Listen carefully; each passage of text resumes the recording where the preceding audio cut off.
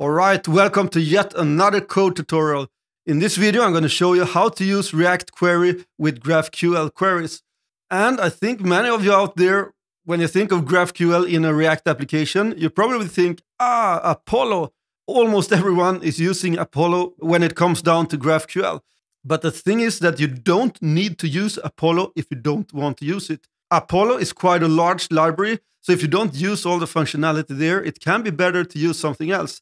React query is something that's called agnostic, meaning that it doesn't care how you get your data. You just need to have what they call a denable function, an async function. So we can use GraphQL and we can give React query an async function that will return the data from that function. So that's what I'm going to show you here. And there's many ways of doing this. And I'm going to use something that's called graphql-request. And that's a small library that I use so that I can parse my GraphQL queries in an easy way. You don't need to use that either, but then you have to write your GraphQL in a much more complex way. This way, by using GraphQL-request in combination with GraphQL-tag, it's easy to write your queries. You can write your queries as you do in Apollo with a template literal string. So I have a little installation here. You can see I'm just rendering out GraphQL with React query. So that's my main app.js file here. So that one, yeah, it's just like this now. And as you can see, I'm using the React script 17 point something. And then you don't need to import React up here. So it's just enough to have this one here. But if we look in the package.json, you can see that I've installed GraphQL. I installed GraphQL request and the GraphQL tag. And then I have React, of course. So these three here and also React query. And I'm using the beta now. This is version 3 of React query. It's going to be released probably in any day now. So that's what I'm using here to show you, because there's a little bit of difference in how you do stuff in React query 3, especially when it comes down to initialize it with a provider and stuff like that. But I have a video on this also on my YouTube channel. So I've already set this up for us in the index.js file. You can see in React query version 3, we import the query client provider from React query. And then we create a query client with new query client. So that will give us the query client. And then we have the query client provider that we give the client that we created here. This is almost the same as with Apollo also, because you have to wrap your application with a provider to be able to use Apollo. And they're changing to this also in React query now. So you have to wrap your application high up in the hierarchy with a query client provider. So that's what I've done here. And I also provided a link down below this video to the GitHub repository with the finished code. And also don't forget, if you like my videos, please, please, please, please support me by subscribing to my channel. All right, so let's get started. This is the setup that I'm using. And if you want to learn more about setting React query 3 up, you can check out another video that I have on this topic in my channel. Okay, so let's get started in the app.js file. So the first thing that I'm going to do here is actually create my queries. And I'm going to use a GraphQL endpoint that I found when I Googled for free GraphQL APIs. And it's an endpoint that grabs all the countries in the world and different information about the countries. So that's what I'm going to use. So I'm going to create the queries here in the app.js file. And then I'm going to create a custom hook for grabbing this data with React query. I'm going to import GQL from GraphQL tag. And that's the one that I use to parse my GraphQL queries. I create a new const, and the query's name is going to be get_countries equals GQL. As always, I have trouble saying some stuff here, but GQL. And then I have double backticks, because this is a template literal, and inside of here we can write our GraphQL query. And for this endpoint, it's going to be simple. We have the query, and then I'm going to ask for the countries. I have the country code and the name. So that's what I'm going to grab from that one. And also I want a single query. I want to query a single country to show you also. So I create another const that's called get_country and all capital letters. GQL, double backticks, and then I have my query. and query. The reason I want to show you this one also is because we have a variable in our query here.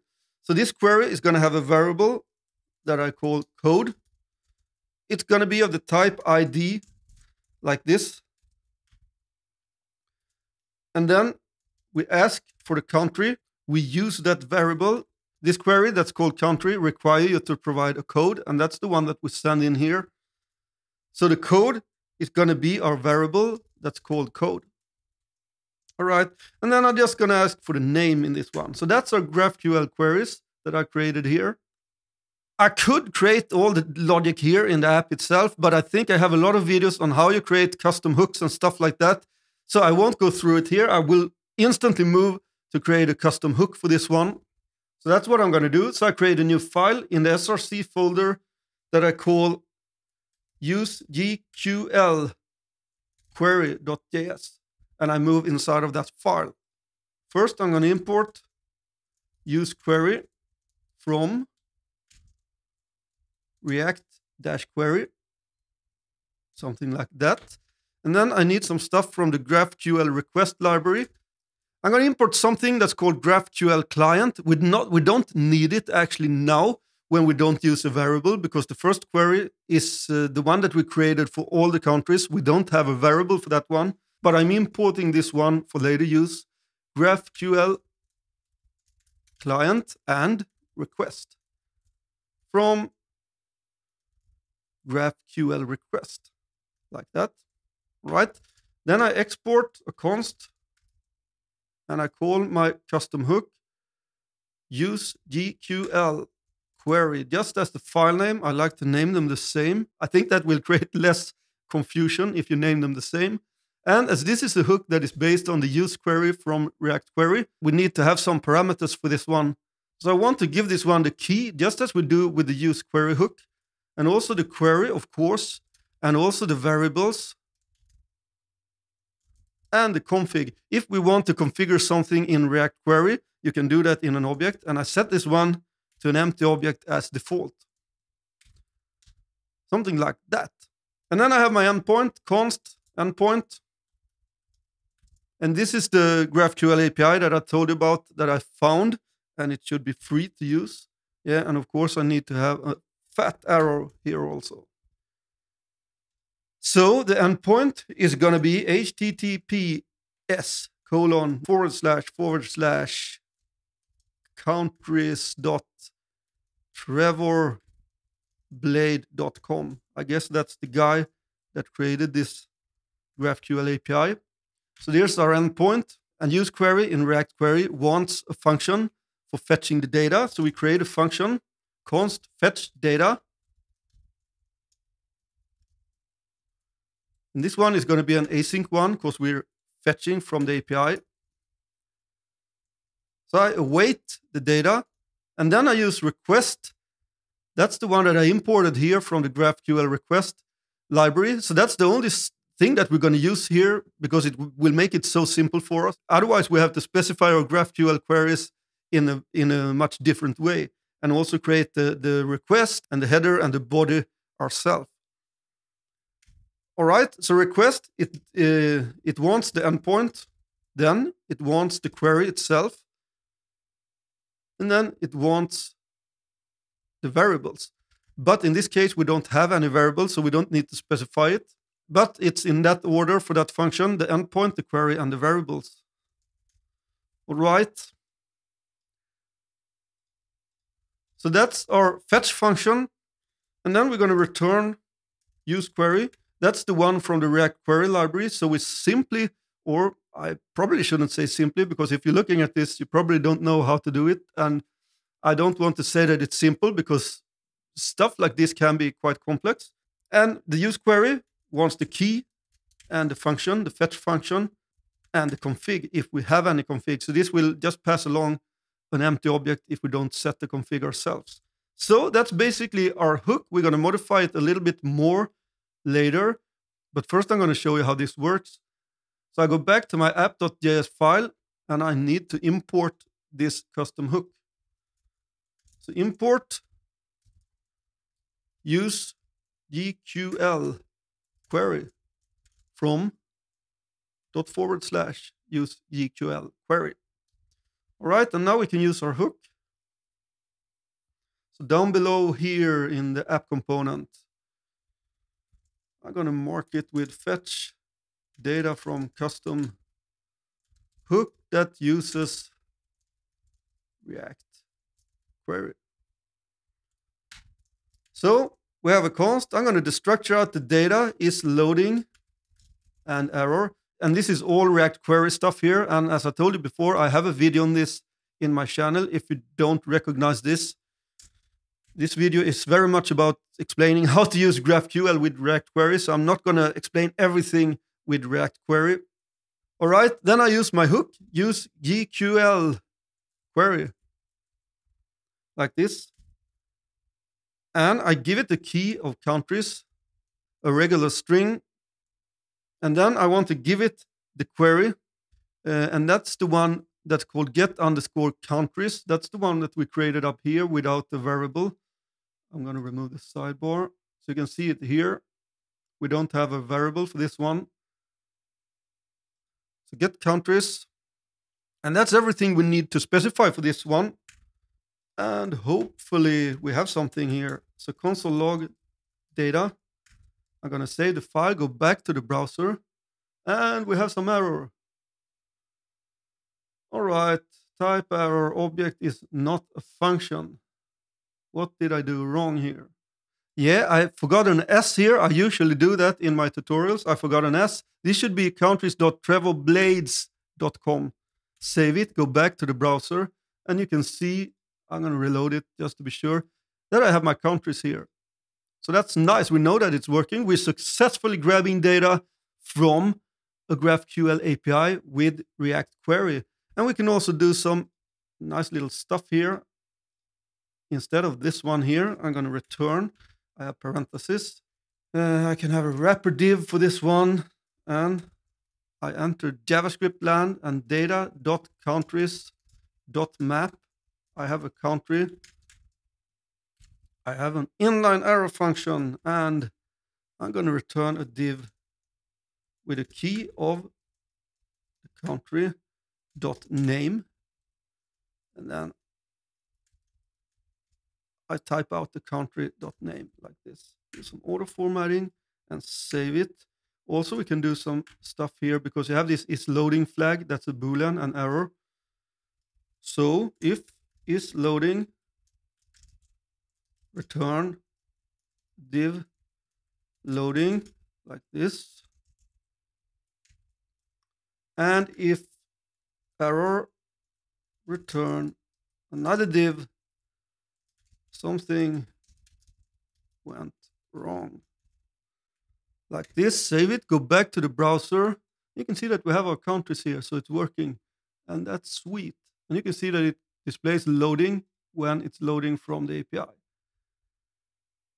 So my friends, this one is actually a fetching data from a GraphQL API now, and we're using the awesome library that's called React Query. You don't need to use Apollo or Relay or something if you don't want to use that. Apollo has been the go-to standard for this in a very long time, but there are libraries now that can handle this for you, and this is a good example of that. And this is only one way of doing it. You can do it in other ways also, of course, as always with code. There is one more thing that I want to show you, and that is how we use variables also in our queries. So for example, here, we don't specify any variables here now for this use GQL query, the custom hook. So I'm going to do that also. And we specify them after here in an object. So I want to set the code to SE. That's for Sweden. And that's how the GraphQL API works. You specify the code, and then you can grab a country with that code. Then I also have to change some stuff inside of my custom hook. So that's what I'm going to do. So I go back to the use GQL query. And also I want to show you here, if you, for example, have an endpoint that needs authorization, so you need to send along a token, you can create your headers here, const headers equal. And we set the headers like this. authorization. And then you're probably going to have a bearer. Don't know if I pronounced that exactly correct also. I may have said the drink beer or the bear, like the animal. I don't know, but it's a bearer. And then token goes here. So you can parse in your token here. So that is the headers that you're going to use. And then for this one, if you want to send along a token and if you want to use variables, we need to create the GraphQL client from the GraphQL request library. So const GraphQL client equals new GraphQL client. And that's the one, of course, that I imported up here. So the only difference in the naming here, I spelled it with a lowercase g and it's a capital D here. I could have named it to whatever I want, of course. And this GraphQL client needs the endpoint and also the headers. So this is how you create the client that always going to provide a token for your API. All right, and then I had to change some small stuff here. We have the fetch data. I'm going to comment this one out and I create a new one. So const fetch data equals an async function again. And I await. And this time I'm going to await from the GraphQL client that I created here. I'm going to call the request from that one and I send along the query and the variables like this. So this is how we can also include the variables in our query. You create the GraphQL client with the new keyword and the GraphQL client. You give it the endpoint. And in this case, also I provided the headers. We don't need it because we don't need to provide a token in this case to this GraphQL API. But it can be good to know because that's a common use case. You want to provide a token to be able to use the API. So that's what you do here. That GraphQL client will always provide this header with the authorization and stuff like that. Everything that you want to send along, it will also attach that to the request. So that's why you create this GraphQL client. And you give it the query. And also when you provide the variables, this GraphQL client will make sure that those variables are sent into the GraphQL query itself. And that's also a lot easier than creating this functionality yourself. All right, so I go back to, no, I have to change my query in the app.js also, because this one is the get countries. And we should have the singular one, get country. And also, I'm not going to be able to map through stuff here then. So I comment this one out, and I can type country. And first we can console log out the data, see what we got. So we have the country here, you can see in my console, and the name. So I can just do something like this. Country, and from the data, .country.name, hopefully. Yeah, country, Sweden. So you can see we successfully send along a variable to our GraphQL query. And there's not many rows of code here either, you can see. So I think this is a super smooth way of doing stuff. And we're actually trying this one out now with my client. We are changing out the Apollo because we're not using all that functionality in Apollo. I think Apollo has a great cache function, but we're not using that one. So we're going to try out React Query exactly the same way as I show you here. So I have created a custom hook for my client, and I also used the GraphQL request for that one. All right, I hope this gave you some insight into using React Query with GraphQL. And you can see that GraphQL is nothing fancy really. It's just a string in your body, in your request to the endpoint. So it's just the same. You just have to parse it in there in a little bit more complicated way than to a REST API maybe. But that's what the library GraphQL request is for. It's going to help you with that. So hope you liked this one. Please make sure to subscribe on my channel to support me. I would love your support and I want to get more followers so I can create more videos like this. See you in another one.